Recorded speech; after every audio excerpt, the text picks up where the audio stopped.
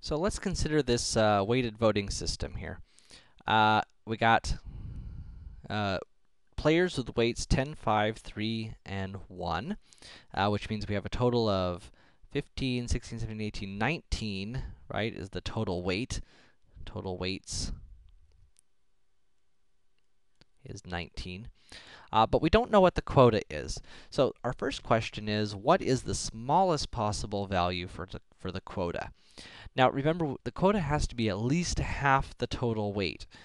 So if we take 19 and divide it by 2, we get 9.5. So as long as the quota is 9.5 or larger, and we don't usually use decimal quotas, we always use whole number quotas, then 10 would be the smallest possible value for the quota. So what values of the quota will result in a dictator? So remember, a dictator we get whenever the quota can be reached by any player by themselves. So in this case, with 10, 5, 3, 1, now keep in mind that the smallest possible value for the quota is 10. If our quota was 10, then player 1 would be a dictator, because player 1 can reach the quota all by themselves. So certainly 10 is an answer. What about 11?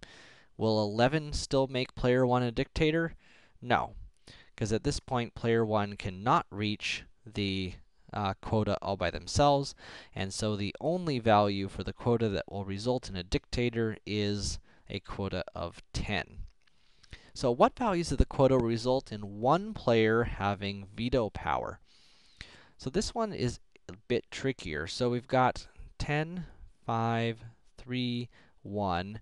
In order to have veto power, then one of the players would always have to be part of the coalition in order, be part of the group to reach quota.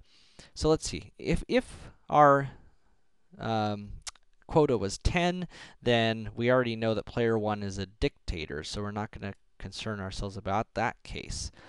If we had a quota of 11, then player 1 and player 2 could reach quota, player 1 and player 3 could reach quota, player 1 and player 4 could reach quota, but player 1 is essential here.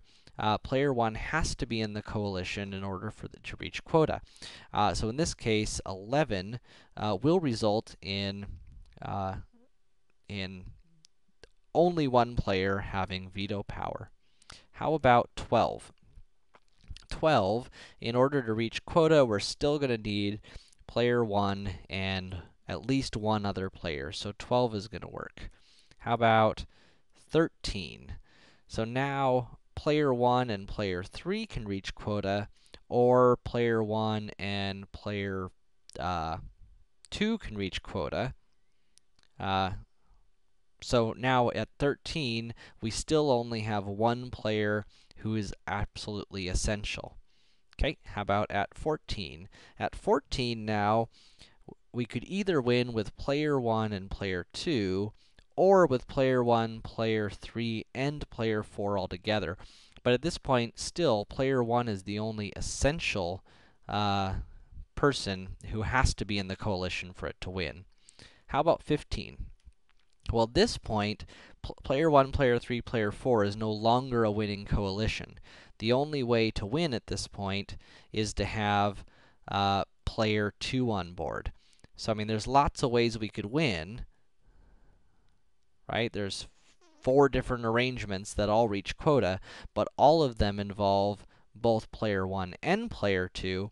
So at this point, we have 2 players with veto power, and so these are the only values that result in exactly one player having veto power, but not being a dictator.